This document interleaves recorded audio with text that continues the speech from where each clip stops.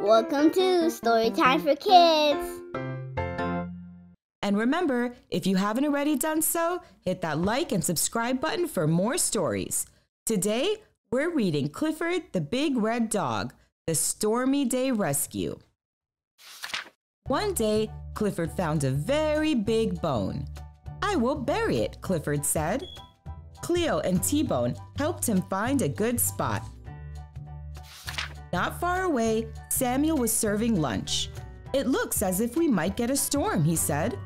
Just then, sand began to fly. "I asked for a fish sandwich," said Victor, "not a sand sandwich." Samuel looked down.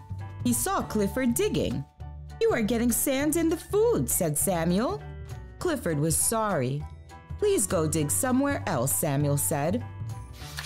Soon, Clifford, Cleo, and T-Bone found a better spot for the bone. "You don't even have to dig," said T-Bone. "The hole is already there." But the hole was not deep enough for the bone. Clifford dug deeper. When he finished, Mr. Howard came to the hole. He dropped a tree inside. It fell to the bottom. "How did this hole get so deep?" asked Mr. Howard. Clifford barked happily. "That hole was for this tree," Mr. Howard said. "Please go dig somewhere else." Meanwhile, the storm grew closer. At the school, Miss Carrington's class was worried. "Remember when the last storm flooded the library?" Jetta said. "Maybe it will happen again."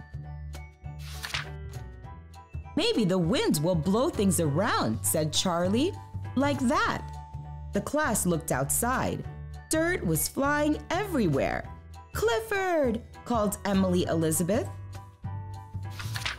"You can't dig a hole here," said Emily Elizabeth. "We are having a class." Clifford hung his head. Emily Elizabeth patted Clifford's nose. "You had better go home now," she said. Clifford decided to bury his bone in his own backyard.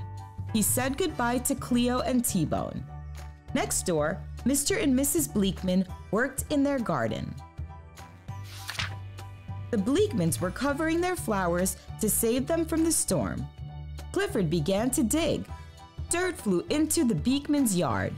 Poor Clifford was told to dig somewhere else. Again.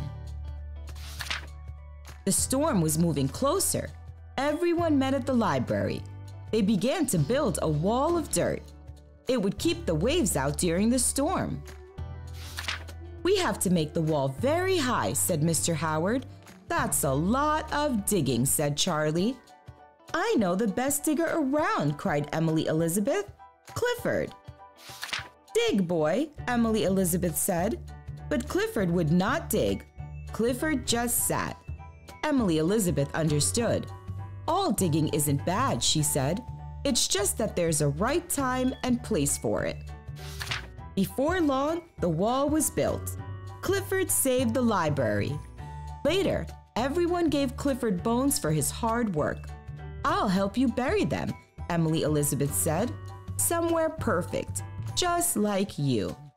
The end.